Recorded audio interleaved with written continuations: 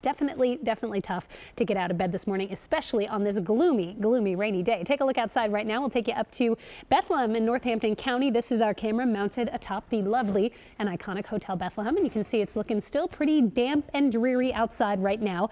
The rain is not as heavy as it was earlier today, but traffic still moving just a little bit slowly out there. And I want to show you a time-lapse video as well. I started this video at 7 a.m. We're actually going to start things off by taking you up to the Lehigh Valley from high atop the Hotel Bethlehem.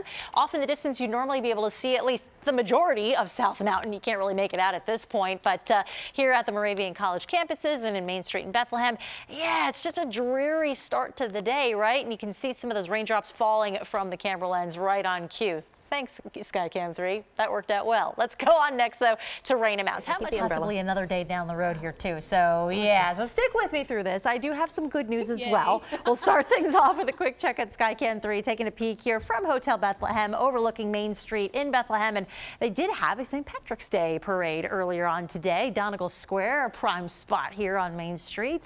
So, yeah, off to a pretty quiet start to the overnight, but that is going to be something that does change with time, as I alluded to a moment ago. And as we go next over to Storm Scan 3, you'll see